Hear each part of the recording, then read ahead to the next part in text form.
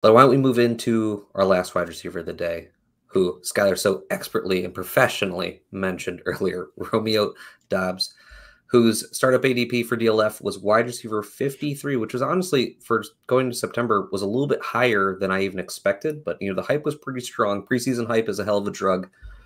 We've got his first really good taste of him this past week with kind of his, I would say, his breakout game. 8 receptions, just under 80 yards, got a touchdown. He's leading the Packers in targets now because of it. He's got 16 targets on the year. It's not that much, but that wide receiver room is like that. It's there for the taking. It's kind of being spread out around this time. He's got a 16% target share so far. Not great, but again, like this can grow because of that wide receiver room that's there for the Packers. And Doubs is someone that we kind of had to take on in preseason of, these day 3 wide receivers. It's just good process to move on from them for a profit when you can get it. Especially, I should say, specifically the ones who go late in rookie drafts as well, because it's kind of like late in the NFL draft, late in your rookie draft, like the chance of them hitting is just not very good. So take the profit when you get it. But I was also saying at the same time, hey, if you feel really strong about Romeo Doubs, I know there is definitely the clan behind him on that. Hey, hold on, see what you get, and we're now getting it. Matt, where were you on Doubs throughout all this? Well, I mean, I'll start with coming into the rookie draft. I did think he was kind of an interesting wide receiver prospect. He had, he was slightly above all the regression lines for his age of production because he was a 4-year senior. So he didn't look terrible analytically. He had back-to-back 1,000-yard seasons, over 24% of Nevada's targets. I think he was legitimately the reason that Carson Strong looked good at all. So yeah, like I kind of felt pretty high on the kid, but then he took that Terrace Marshall avenue of preseason hype where you watched him jump 100 spots in ADP essentially. And what, like you were saying, in the wide receiver 50 range. So for me, that's always a position that I'm looking to cash out on guys with lower hit rates and guys that just don't have insulated value. And I think we can use somebody that we talked about earlier as an example. Darnell Mooney had a very respectable rookie season and a really good sophomore jump, and we were excited about his target share. It was top 11. He was top 11 in total targets as well, wide receiver 27 in points per game. Like, that's a decent sophomore bump from your rookie season. And then because he doesn't have a super strong collegiate profile to fall back on, and because people didn't invest a lot into him, we've watched that value kind of just leak like a sieve because he doesn't have the insulation. Doubs was I can't say inevitably, but somebody was inevitably going to step up in this Packers offense, especially with all of the injuries. And yes, you don't have to look at vacated targets at all or believe in any of that, but it was just, there's nobody on that team. It's absolute dearth of receiving talent for the Packers, and you have a Hall of Fame receiver at quarterback. So one of those rookies was going to take a sizable leap in value just because they're seeing targets from Aaron Rodgers, and he throws one of the more valuable passes in the league. Like, his yards per target, points per target delivered, all of that has always been among the tops. So with that kind of all encapsulated, I don't think Doubs is somebody that you should be super high on investing in moving forward.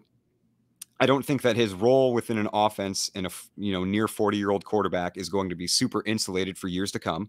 I think eventually the Packers are going to have to get younger and move on from Rodgers. And a player like that, like, he needs Antonio Brown, Deontay Johnson. Like, guys really need to have that type of career arc to be able to maintain that value consistently. And even a guy like Deontay Johnson, another great example who you can kind of comp Mooney to lightly, is look at what happens when his offense got a little worse. His value just disappeared. And now, if you were invested in and are looking for a higher bump in production, it's hard to get that return back.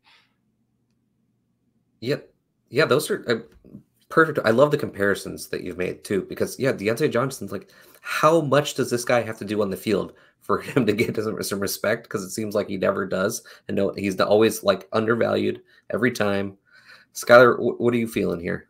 Yeah, I mean, as someone who's spent 90% of my time on Twitter over the last 3 years defending Deontay Johnson, I agree with the take. I wouldn't have him higher than that 56 price even now, to be honest. Just everything we said about Mooney's rookie year, especially going into the second year when he originally picked up that value, like, I was selling him for a second, or if I could use him in a second to get a first, I was doing that every single time.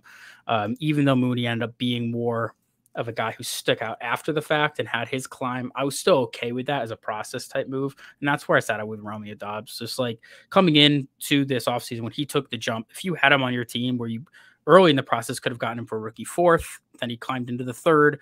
And if you could cash out for a second, I'm doing it every single time. If he ends up being more of a player, I'm completely okay with that. Another player who doesn't have, who's maybe in a murky offense, who gets a good part of his team target share, who doesn't have any investment rooms like a Jacoby Myers. And that's just another player where he probably gives you similar things in your lineup. He's going to be a cheaper option than Romeo Doubs. And, he also, I think, is just limited with where he can be in the market. Romeo Doubs kind of jumps into the same tier in the market as a guy like Christian Watson. It's important to note that Sammy Watkins went in IR. Christian Watson wasn't available in this game. Alan Lazard is like, even albeit he got a touchdown, he's still kind of getting worked into this team more. And credit to Doubs to step up. Our targets are earned, but it is a lesser situation. And if you could turn, a game like his where he was 8 for 8, incredibly efficient, into even Christian Watson, a player I wasn't really into early in the process, I would pivot off him for that.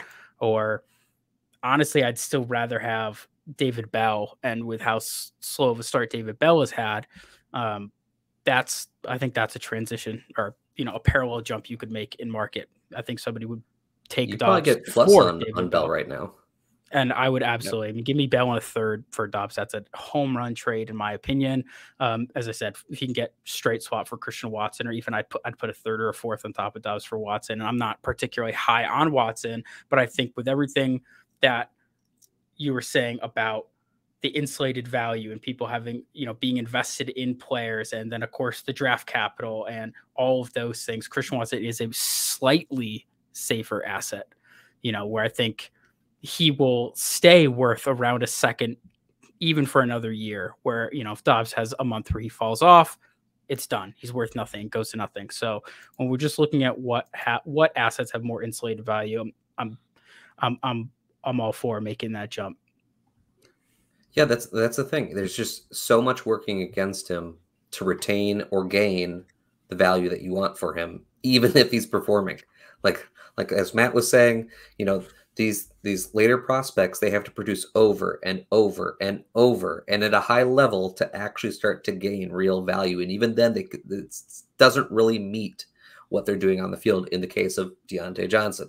So it's just tough. He's already an outlier, and you're betting on him doing it at the highest level, that all these other outliers, like of the few outliers that exist, to actually get them where you want them to be. It's tough. It's tough to invest in that. Yeah, absolutely. And in that avenue too, like you can certainly add things to Doubs. Like I liked the David Bell idea. Like, and there's a lot of different ways. And I mean, I wouldn't have a problem with holding on to him either. It's just, you have to look at the cost of investment. And I know people are like, after drafts doesn't matter, but it does. It really does, because it's kind of about building an investment portfolio with players. And as we were talking about off air, Wyatt, it's like, you got to stop looking at them as individual players and individual performances, and look at them as kind of like stable assets, and ways that you can improve your own value of your roster, whether it be through production or future insulated value with picks. So I think anytime that a player like Doubs has this value spike, whether or not he maintains value above what you got, it is the right process to move on and gain more back. Yeah, to what you were saying about the price you buy in not mattering, that is a completely redraft mindset, because in the Dynasty 100%. world, it 100% matters where people in your league went in. If you go through your startup draft and a guy fell 5 rounds, his value in your league is less, just inherently. The insulated value in these things 100%. That go into these players, it really does matter where his last price point was set within the league. It 100% matters. In redraft, it doesn't matter at all. Whoever's giving you points, it's a what have you done for me lately world. In the Dynasty world, it's just like real life, where if you are going and investing in certain things, there is a sunk cost, perception, as well as just where you allocate your assets, how you build your portfolio, and where you're, the price point you're willing to just sell and give up on an asset, or you know, what losses you're willing to take. It's completely built into it, and the price does matter. If Romeo Doubs if you got him in the 4th round of your rookie draft, and you say, maybe I hit gold, maybe I struck gold, I want to stay here.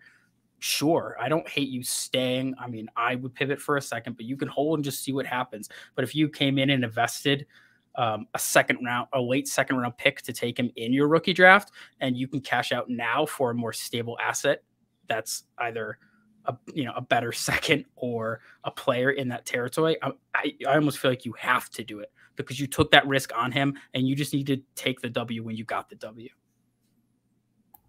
Yes, completely agree. I mean, I'll say, everybody, we all have our players that we just love, and you want them on your team. Hey, if that's Romeo Doubs for you, good for you. I hope for the best for him. Always want the best for these players. This is just a process thing for us that we like to try and stress in general to help you improve your rosters and the assets on your team.